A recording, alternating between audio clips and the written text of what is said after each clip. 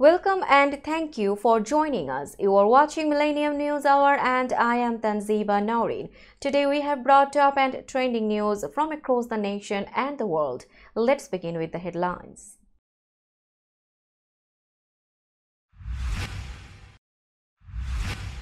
Trump criticizes Ukraine aid, talks tax cuts and tariffs with Republicans. U.S. Supreme Court bars Trump to a small trademark. Trump campaign opens new outreach office in a heavily Latino part of Pennsylvania. Biden and Zelensky sign bilateral security agreement as they push Europe to continue fight against Russia. Supreme Court rejects bid to restrict access to abortion pill. Unrelenting rain puts South Florida at risk of life-threatening flooding. U.S. journalist Evan Gershkovich to stand trial in Russia on spying charges. Hezbollah attacks 9 Israeli military sites with rockets. Violent protests as senators back austerity measures of President Milley. Kuwait fire leaves many families bereft in India's Kerala. Shakib, Rishat and Mustafizur take Bangladesh one step closer to Super 8. And Messi to miss Olympics but leaves door open for 2026 World Cup. You are listening to Headlines Now News in detail.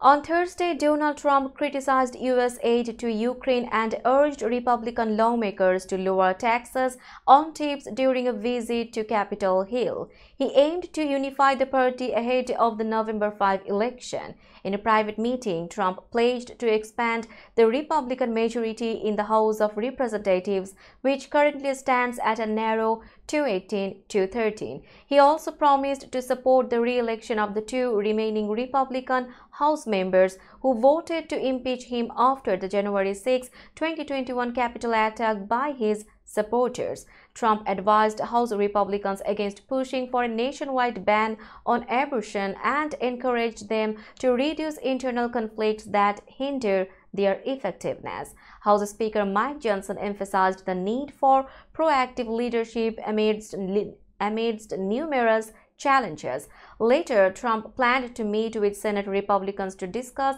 campaign strategies. He is also scheduled to address the Business Roundtable, a group of over 200 corporate CEOs based in Washington, D.C. The U.S. Supreme Court ruled on Thursday that a federal trademark for Trump to a small, a mocking phrase aimed at former President Donald Trump, cannot be granted. The court rejected a California lawyer's argument that denying the trademark violated his free speech rights under the Constitution. In a unanimous decision, the justices overturned a lower court's ruling that the U.S. Patent and Trademark Office's refusal to register the trademark specifically for T-shirts violated the First Amendment. The case focused on a law from 1946 that prohibits trademarking a living person's name without their permission. The debate centered on whether freedom of speech protections for criticizing public figures outweigh the concerns of the Trademark Office about Trump's rights, as argued in the lower court. The justices agreed unanimously that the provision in question is constitutional, though they had varying reasons. Conservative Justice Clarence Thomas, writing for the majority, cited historical reasons for restrictions on trademarking names. Former President Donald Trump's campaign, along with the Republican Party, launched a Latino Americans for Trump office in Reading.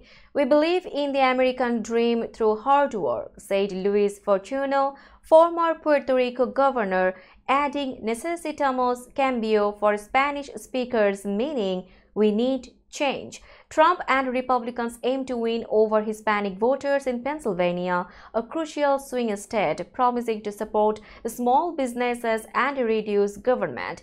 Reading, known for the Monopoly Games Railroad, is 67% Latino with a large Dominican and Puerto Rican population. Biden's approval among Hispanic adults has dropped, but it's uncertain if Trump can capitalize. This follows Trump's first office in Northeast Philadelphia targeting black voters, where most attendees were white. Trump recently rallied Latino support in Las Vegas, emphasizing the need for votes, but Biden's campaign criticizes his approach as racist. Biden's Pennsylvania team has 24 offices and over 100 staff, focusing on voters of Puerto Rican and Caribbean descent since last summer. President Joe Biden and leaders from the wealthiest democratic nations agreed on Thursday to provide Ukraine with a $50 billion loan this year. The loan will be backed by frozen Russian assets, showing a strong support against Russia's invasion, U.S. officials said. As Ukraine fights to maintain its independence amid the Russian attack, the funds will be used for military aid, humanitarian assistance, and rebuilding efforts, a Biden administration official explained. Before a joint press conference, Biden and Ukrainian President Vladimir signed a security agreement. Biden emphasized that these actions aimed to send a clear message to Russian President Vladimir Putin. He cannot outlast us. He cannot divide us, Biden declared. We stand firmly with Ukraine. The U.S. is prepared to provide the full $50 billion if needed, expecting other countries to share the financial burden. The loan will be secured by interest from approximately $300 billion in frozen Russian assets. The agreement was announced during a summit of the Group of 7 nations, which include advanced industrial democracies like Germany, Japan, France, the United Kingdom, Canada, and Italy. We will be back after a short break. Till then, stay with us. This world continuously revolving around various events. Every minute, every second, something is happening somewhere around the globe, and you want to get connected to that event or to that specific moment. Here we come, Millennium News Hour, to get you connected with top USA and international trending news, which includes local news, political news, world news, business news, health and science-related news, entertainment news, sports news, and so on. Millennium News 24 is transmitted and available to be watched free for OLED TVs such as Sony, Samsung, LG, Roku TV, Amazon TV, and Apple TV, and also in all European countries and Australia available with Sky Network, Worldwide Jago TV, Radiant IPTV, Worldwide Jago BD Network, and Horizon Satellite globally. Stay connected with Millennium News Hour to get the world news on your feed. Welcome back to Millennium News Hour. In a setback for those against abortion, the Supreme Court decided on Thursday not to hear a challenge to the abortion pill mifepristone, allowing the drug to continue being widely available. The court ruled unanimously that a group of doctors opposing the FDA's decision to make the pill more accessible lacked the legal right to sue. President Joe Biden commented that while this decision maintains easy access to the pill, the fight for women's reproductive rights continues. He noted that in many states, it remains difficult or impossible for women to access needed treatments. Justice Brett Kavanaugh, writing for the court, explained that the plaintiffs did not demonstrate any harm, so their concerns about FDA actions should be addressed through other channels, such as the regulatory and legislative processes. The case, brought by doctors represented by the conservative legal group Alliance Defending Freedom, did not resolve the core issue of whether the FDA acted lawfully in easing restrictions on the pill.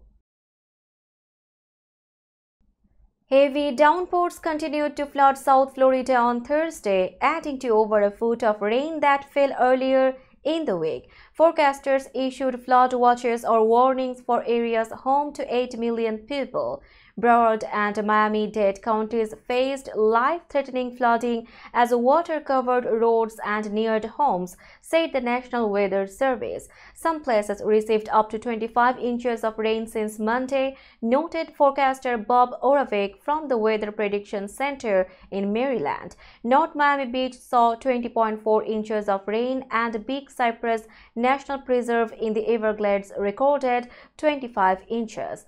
Hallandale Beach, with 19.3 inches, experienced extreme flooding unlike anything resident Luis Garcia Infante had seen in 13 years. The slow-moving storm, a weak tropical depression, is expected to stay over Florida until early Saturday before moving out to sea.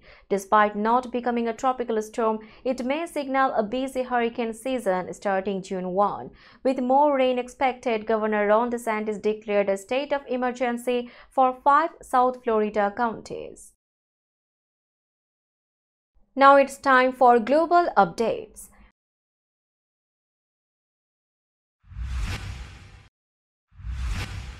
Russian prosecutors announced Thursday that they have sent the case of detained U.S. reporter Evan Gershkovich to court.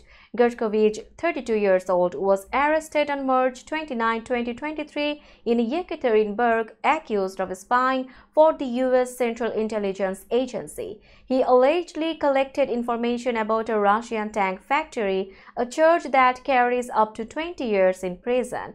The FSB, Russia's main security agency, claimed they caught him red-handed trying to obtain military secrets. Gershkovich and his employer, the Wall Street Journal, denied the charges and called for his release. The White House labeled the charges as ridiculous, and President Joe Biden called the detention totally illegal. The Russian prosecutor's office said Gershkovich's case would be heard in Yekaterinburg but did not specify the date or whether the trial would be public. They claimed he collected secret information about a defense plant on CIA instructions but did not provide documentary evidence to support the charges.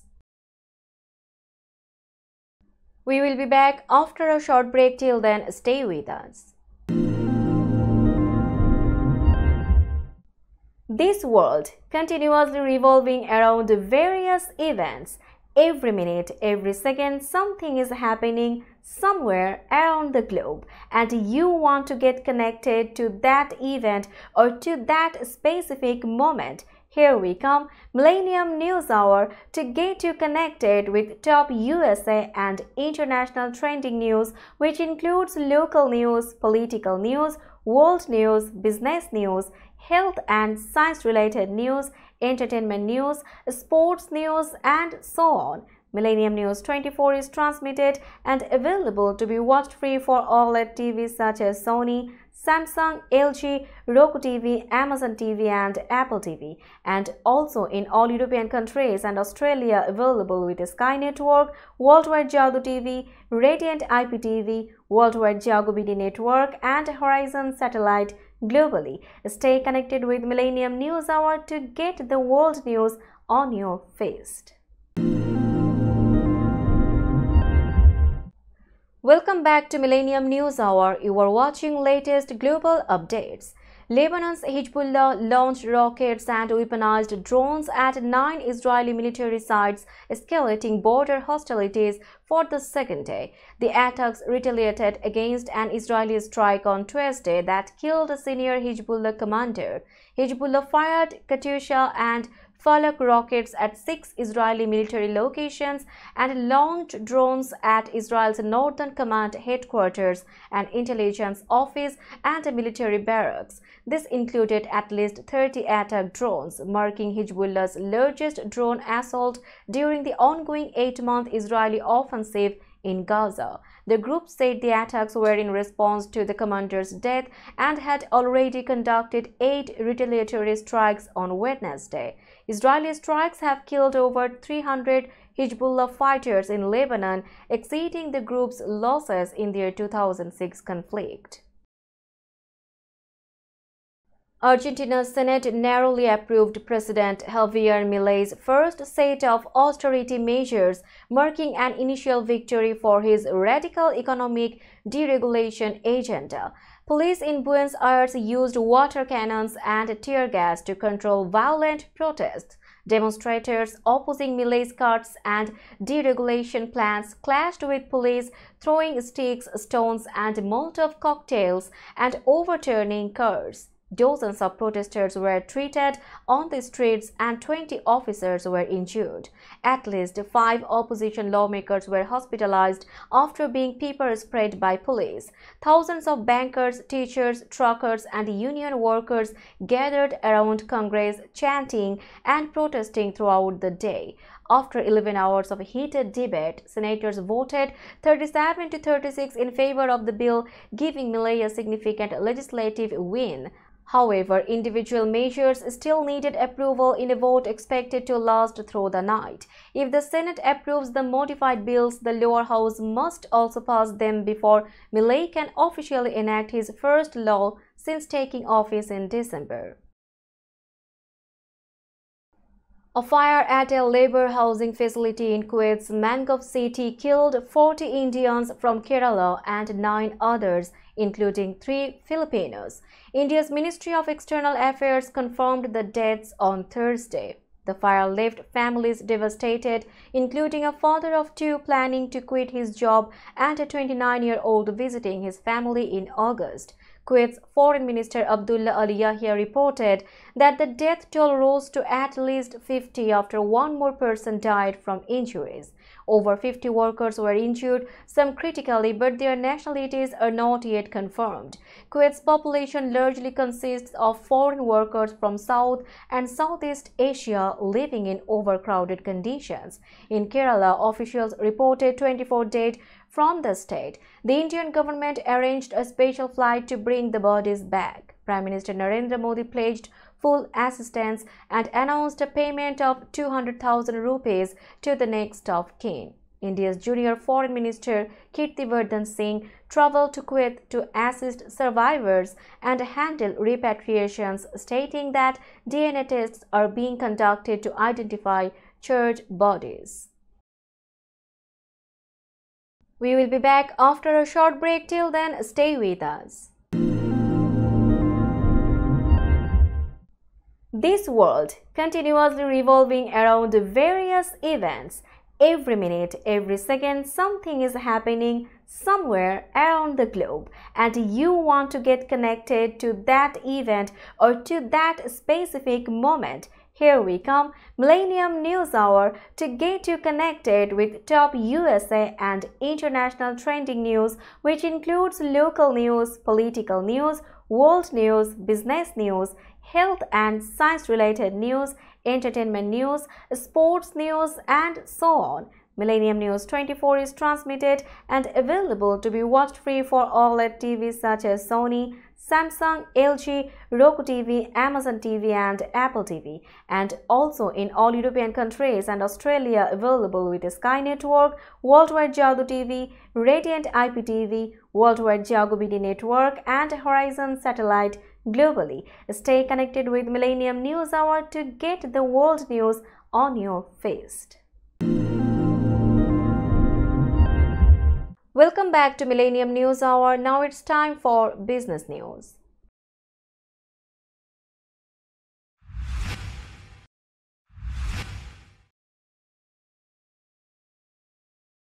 Today's New York stock close price is 17,923.41. The NYSE Composite is decreased by 82.54 points or 0.46%.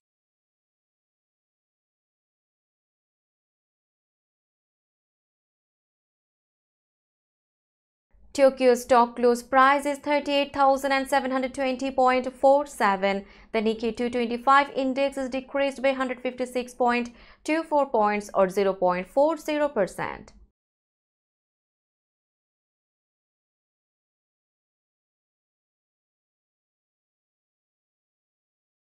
Shanghai stock close price is 3,028.92. The Shanghai index is decreased by 8.55 points or 0.28%.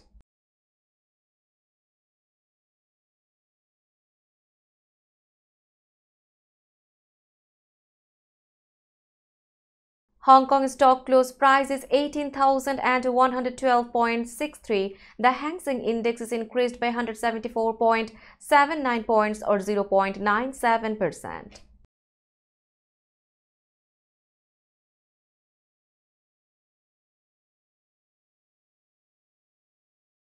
Bombay stock close price is 76,810.90. The Sensex Index is increased by 204.33 points or 0.27%.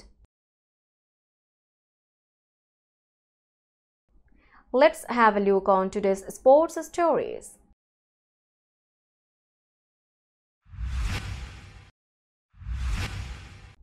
Bangladesh moved closer to a Super 8 spot at the T20 World Cup 2024 with a 25-run win over the Netherlands in Kingstown, their first international match there in almost a decade.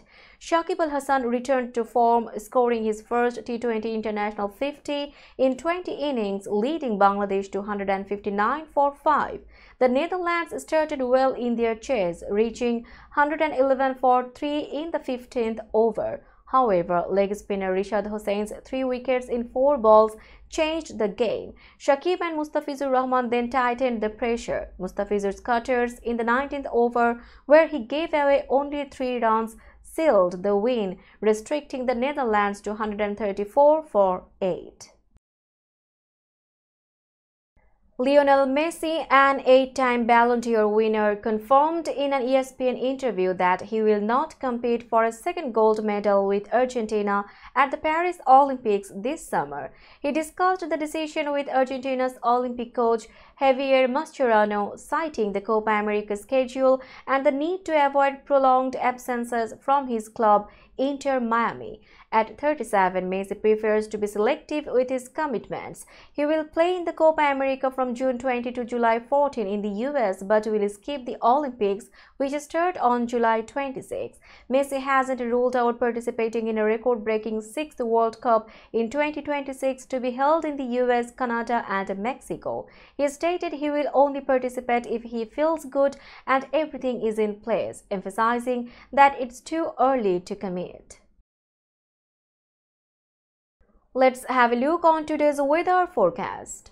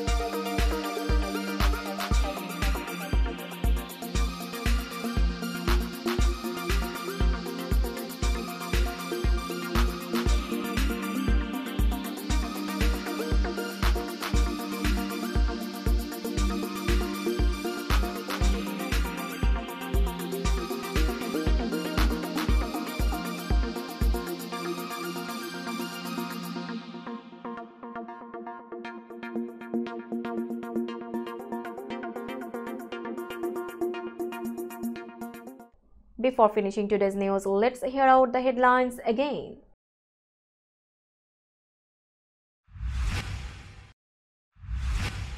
Trump criticizes Ukraine aid, talks tax cuts and tariffs with Republicans. U.S. Supreme Court bars Trump to a small trademark. Trump campaign opens new outreach office in a heavily Latino part of Pennsylvania. Biden and Zelensky sign bilateral security agreement as they push Europe to continue fight against Russia. Supreme Court rejects bid to restrict access to abortion pill. Unrelenting rain puts South Florida at risk of life-threatening flooding. U.S. journalist Evan Gershkovich to stand trial in Russia on spying charges. Hezbollah attacks 9 Israeli military sites with rockets. Violent protests as senators back austerity measures of President Milley. Kuwait fire leaves many families bereft in India's Kerala. Shakib, Rishat and Mustafizur take Bangladesh one step closer to Super 8. And Messi to miss Olympics but leaves door open for 2026 World Cup. That's all for today. Keep watching Millennium News Hour for latest news update. To stay updated, like our Facebook page, subscribe our YouTube channel and visit our websites. Our website addresses are www.millenniumnews24.com and www.millenniumtv24.com. Millennium News 24 is transmitted and available to be watched free for all at TVs such as Sony, Samsung, LG, Roku TV, Amazon TV and Apple TV, and also in all European countries and Australia available with Sky Network, Worldwide Jadoo TV, Radiant IPTV, Worldwide Jago BD Network and Horizon Satellite globally. Stay connected with us for all the latest news worldwide. Thank you.